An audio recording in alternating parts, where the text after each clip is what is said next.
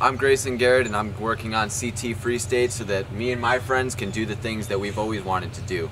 So it's going to be really important for us to be as non-violent as possible, and that's going to mean, seriously, like, this guy's got some training, and I really think that would, like, when we're going for events and stuff, we need to train a little bit beforehand, like just how to be able to handle being able to get hit, knowing your rights. How to be able to handle a bunch of uniformed fuckers beating the shit out of you and your friends with sticks. Yeah, and they have shields and face masks, and they're throwing gas and pepper spray at you, and what the fuck do you do? Sorry.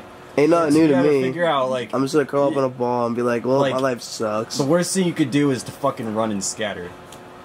Because then you're just going to show other people that it's a thing to be afraid of, and everyone else is going to start running, and then that the whole point of organizing is just fucking shot. Why can't we make our own riot shields to protect ourselves? That's what I'm saying. Or like some sort of wall. You can do it out of plexiglass. Fuck yeah, we should go Spartan on their ass, like a fucking wall of shields, like, oh! And like, as long as we don't fight back, and we just like protect ourselves. Garbage, like halves of garbage cans, and they cut them in half and just pass them out to people and stuff. But even if you use Roman shielding methods, we'll be straight. Like, if you ever look up some of the methods they use, or they'll have it in like kind of like a square. You need masks too. And then they'll have it.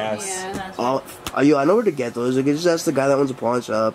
Yeah, even where it's got fucking huge like trucks. That was vegan for a while, but I don't know. Then I had like a slice of pizza.